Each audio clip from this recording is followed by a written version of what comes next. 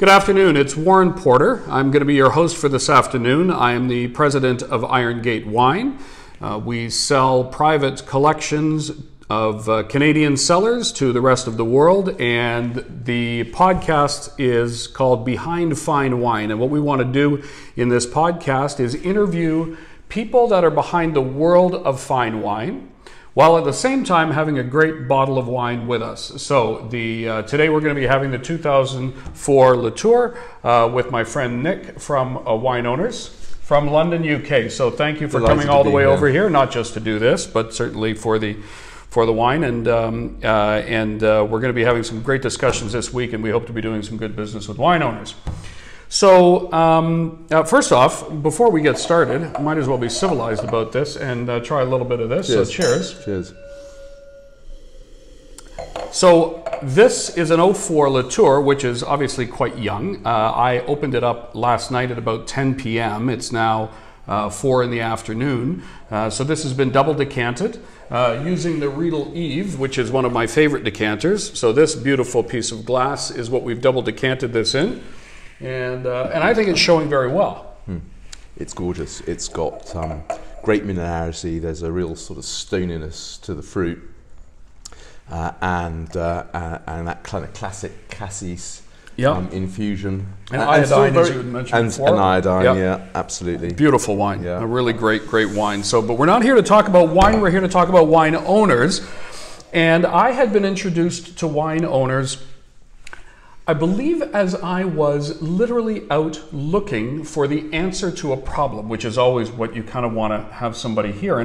And so maybe where we could start for our viewer base is to let's start with a very high level of how you would explain wine owners almost to your mom to understand from a macro perspective what wine owners is and what they do. Okay, so Wine Owners is a platform for collectors and enthusiasts who are into wine, and it's a platform that provides a means to be able to organize and catalog wine collections, to find out more about wines that you either own or aspire to own, and provides an easy, direct route into the secondary market. So it makes it easy for people to buy and sell between each other. Okay, perfect. So when you and I were talking before, one of the things that I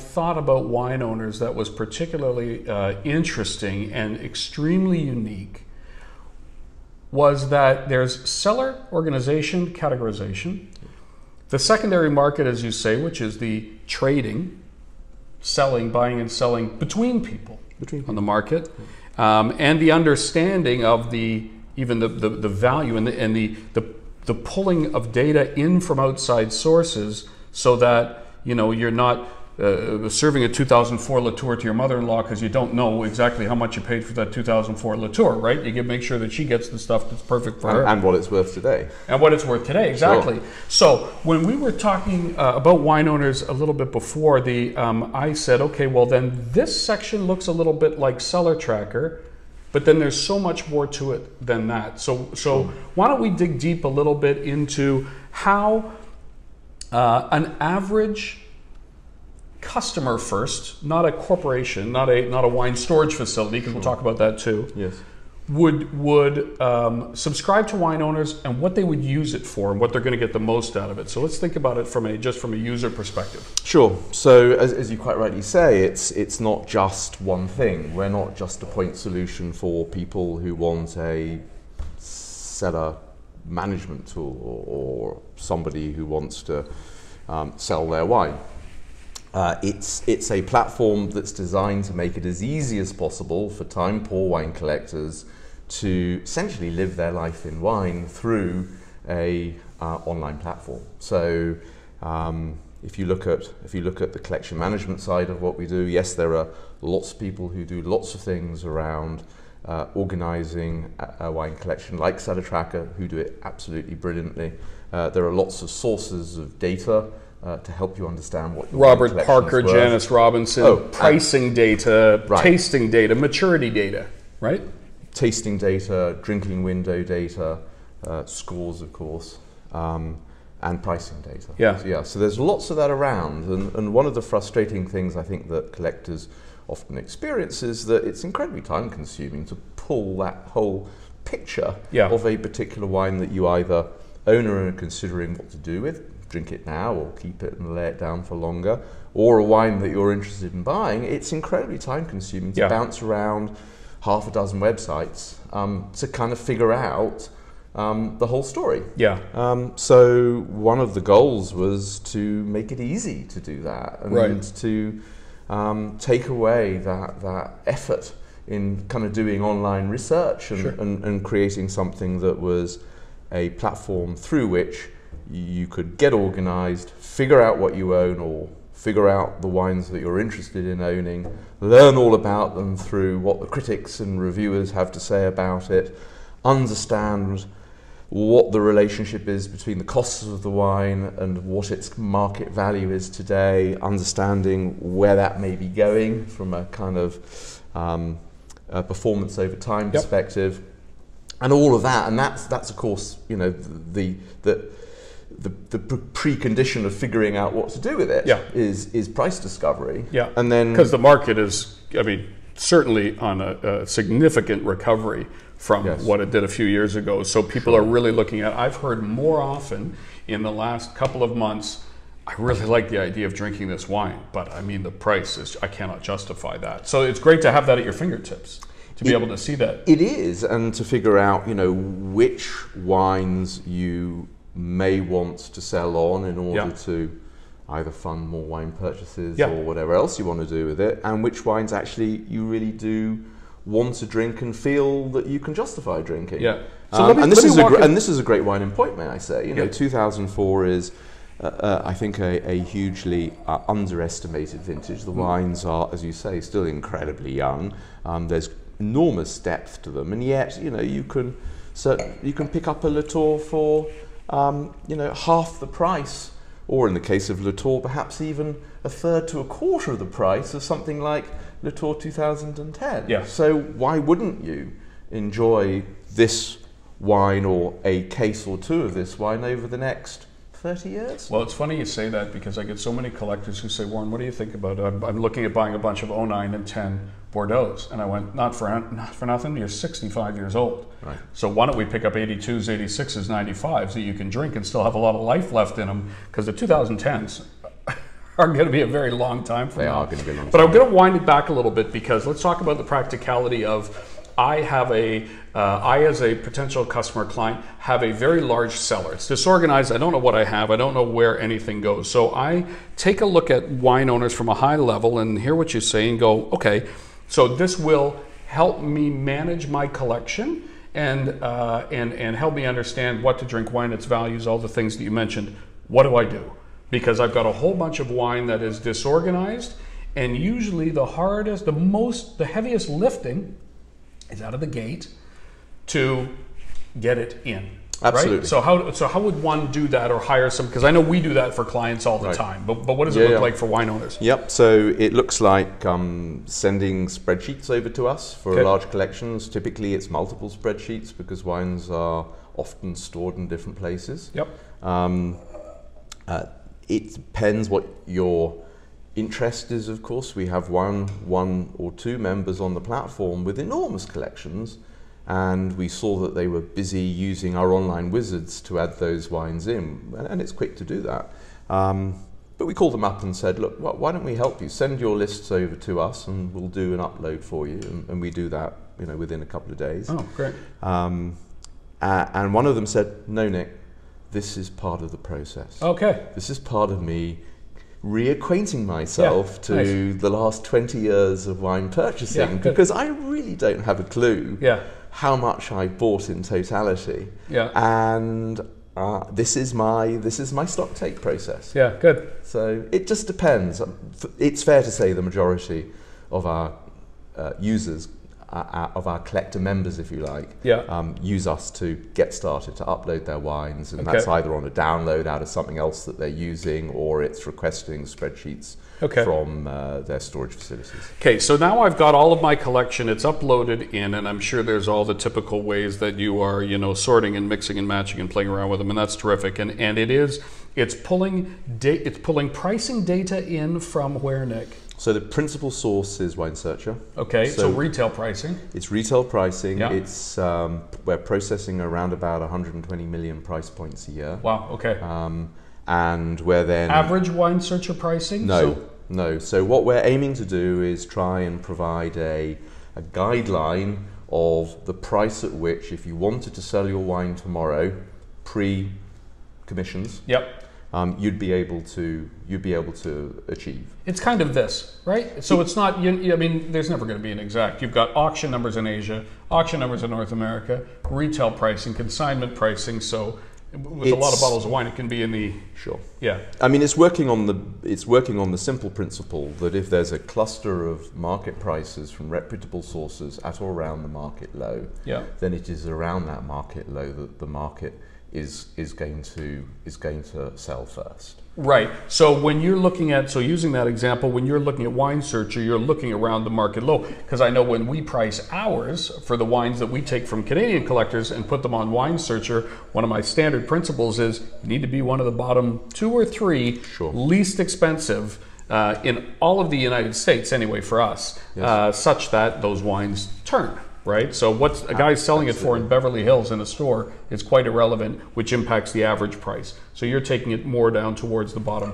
We're trying to identify That's the smart. point of market liquidity at which it's realistic to Yes. expect that you might want to sell your wine. There's no point pretending that the market's something other than it is. The market is the market, like any other market. Yeah. And very small differences in pricing can have a profound effect on the speed or slowness with which your market sells or doesn't sell. So,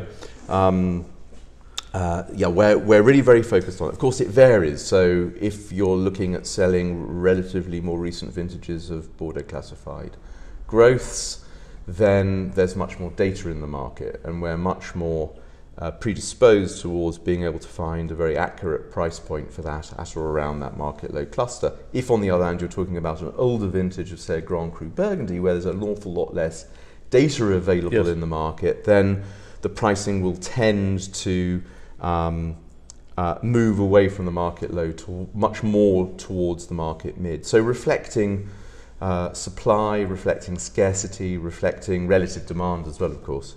Now, the other thing that brings up another point, because judging from your accent, you're not from here. I'm not from here. So, therefore, I'm not from here. Therefore, pricing information, as you know, is fluid, but it's also a product also of tax, importation tax, wine held in bond, which is specific to the UK, Sure. wine that comes in with no tax applied, such as Hong Kong, and wine which is heavily taxed to pay for our magnificent healthcare system, such as in Canada. So when you look at that pricing data, does one say, just show me the pricing data germane to North America or the United States or Canada? Correct. Or how does that work? Because they can, as you know, be wildly different. Sure. So our pricing regions are A, Europe, and B, North America. Okay. And we've been collecting North American data for as long as we've been collecting European So I data. kind of turn that switch and say, show me North American data? Right. In fact, when you Great. set up an account, you determine what currency and what pricing data you wish to set as your base currency and pricing data set. And because you're curious, you can then pivot between different data sets and different currencies if you're interested in doing that as well. Well, we do that a fair bit here because a lot of the wine that we will sell will be into Asia. So it's important to understand what the market is looking like in Asia so that we are not underselling or overselling on behalf of our clients. Then that's on the pricing data. And the purchasing side of the Asian market, we find, is quite dependent upon European pricing data. Is that right? Yes. Okay. I Yes. didn't. Yeah. Whereas the amount of available pricing data out of Asia isn't nearly as great, and therefore it's far more difficult to be able to judge pricing levels based on those geographies. And then when I look at maturity windows, I often will look at the people that I follow, whether it is a Parker or a Spectator or a Robinson or whatever. And so am I pulling in the feeds from the places that I subscribe to, or are you pushing onto me a particular feed to say this is supposed to be from this time to this time? So in terms of drinking windows, specifically, you're presented with drinking windows that are mean of everybody's drinking windows. Okay, so it's the wisdom of the masses, as they say. It's the wisdom of the masses. So if, on the other hand, you're interested in seeing your Parker reviews or Vinous Media, so Galoni and Neil Martin or Jancis Robinson, then as subscribers to those services, you'll be able to then see the same content on the Wine Owners platform as a subscriber to Vinous Media or Robert Parker or Jancis. And then you'll obviously be able to see their individual drinking windows as well. Okay. Of course, there are many wines where drinking windows don't exist from a critic source, right? And on a like basis, we create those drinking windows. Okay. So we have some maths that essentially applies drinking windows to wines which haven't been given a drinking window by a wine reviewer, based on the similarity of that wine with a cohort of wines that are similar that do have those drinking windows. Okay, that's interesting.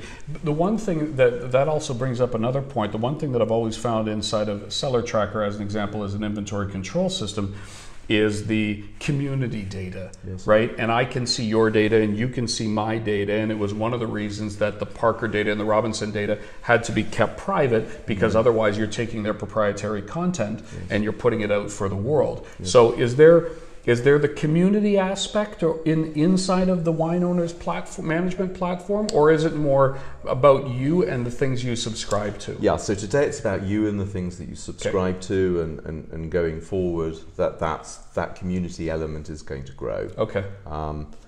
For now, if your view of Latour 2004 is that the drinking window that was we've got another half provided, hour. That's it, tops. Right, exactly.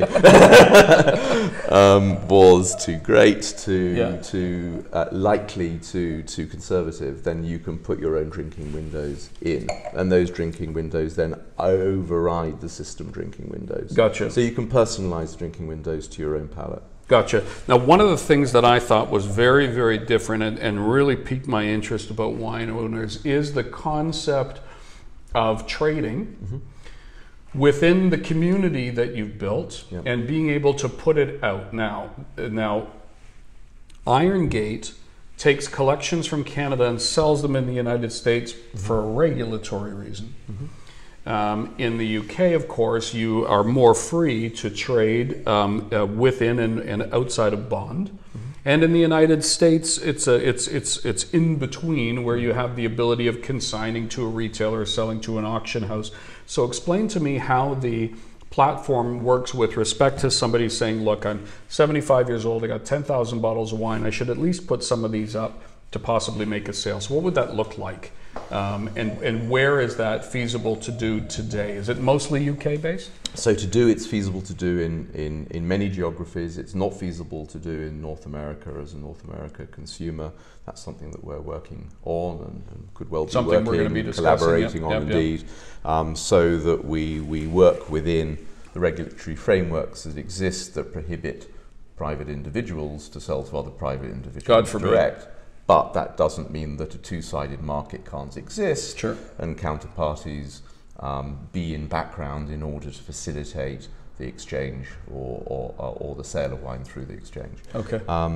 If you look at the European market, any European market is easy to sell wine direct, as is in Asia. But the typical reality is that most Asian purchases are made outside of Asia. There's very little wine trading that goes on within Hong Kong, for example.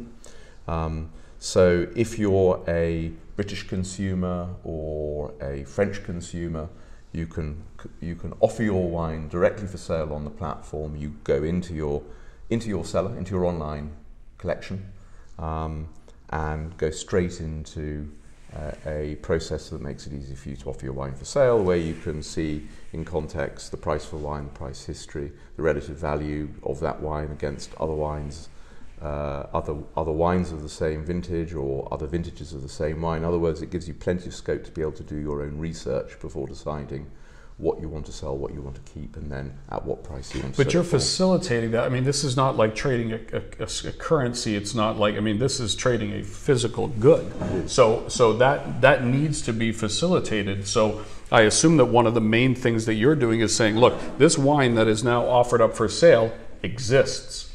Sure. It's real. Sure. We've authenticated it. We know the seller, and we know that it will be made available when the purchaser wants to purchase it. So should I assume that that's a significant part of your process, or how does that work? So our role as platform is to facilitate and to provide the logistic support and the oversight, and to ensure that the counterparties, the buyer and the seller, are participating in an assured environment. Okay. And to that end, we make sure that when wine is offered for sale and traded, that the seller is protected and the buyer is protected equally. And that's done through a sequence of steps that makes sure that the wine is moved to us, that it's inspected upon request of the buyer, that the buyer's money is already held in essentially an escrow account on their behalf, and is only moved to the seller once the wine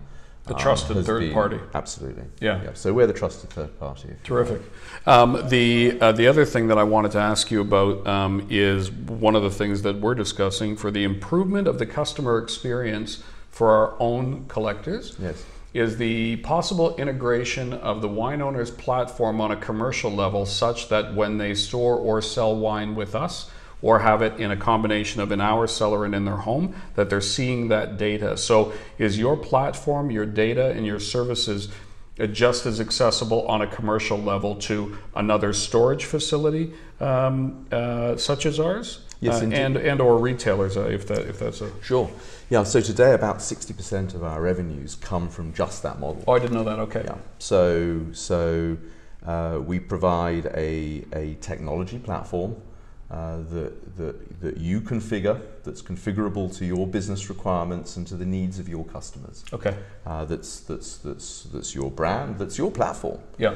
And we provide an immersive interface for your clients to see and explore the wines that they have stored with you, as well as you say, the wines that they have stored at home or in their country house. You want to see it as a elsewhere. holistic, right? It's a 360 my cottage, degree my view. home, my storage facility, Right. It's a 360 degree view, because wine is very rarely stored in all the same place. Yeah.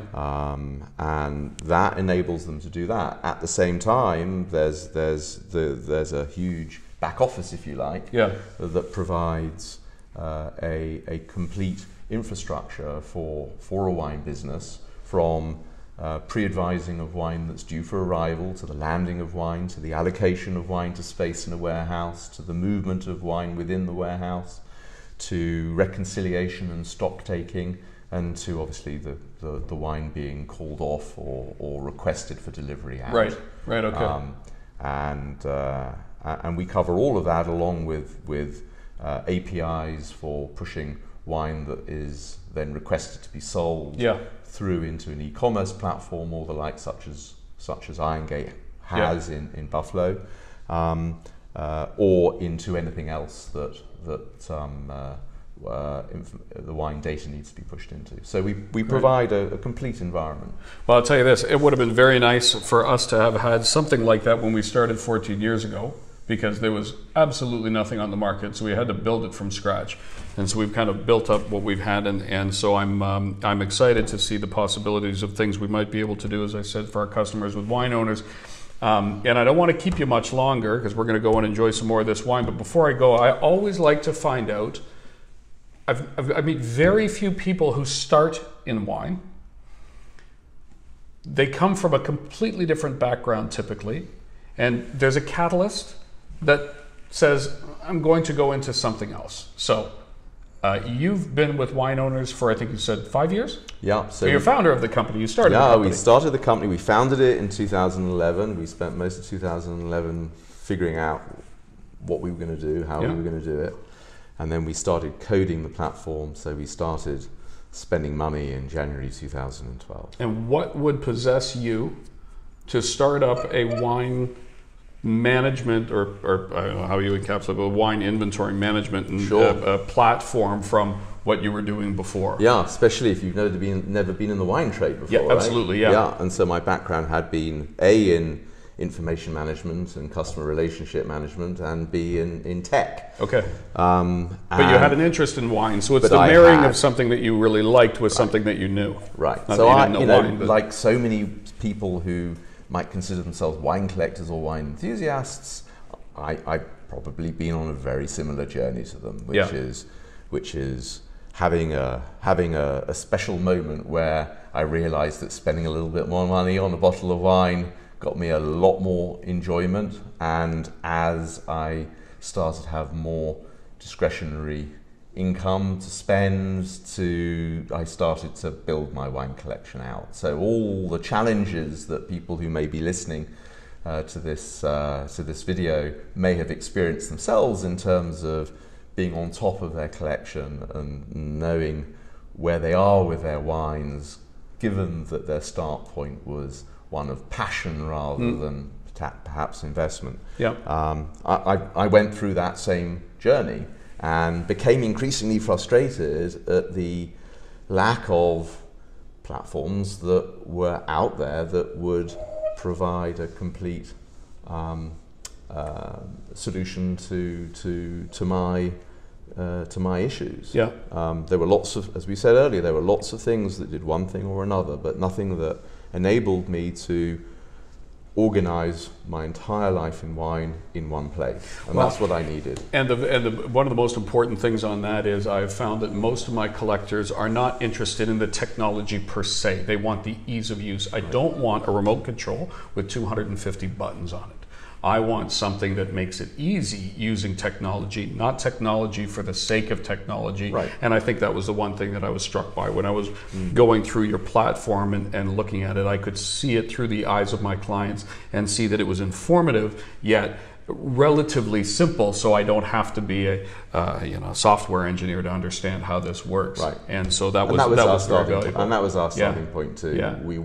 I'm not technical. Yeah. I am a wine collector. I understand technology. Yeah. And we were able to put ourselves in the shoes of our target market. Yeah. And that's been the focus ever since, really. Yeah. Perfect. Well, listen, I very much appreciate our time here today. Likewise. So cheers to that. Again, to thank that. you for coming to Toronto. And so I'm going to wrap up our time here with Nick Martin from Wine Owners. And we look forward to seeing some business that we might be able to do together. And I look forward to presenting another industry insider behind the world of fine wine in our next show. So with that, I say cheers. Thank you very much. Cheers. And cheers to you, Cheers Nick. again. Thank you.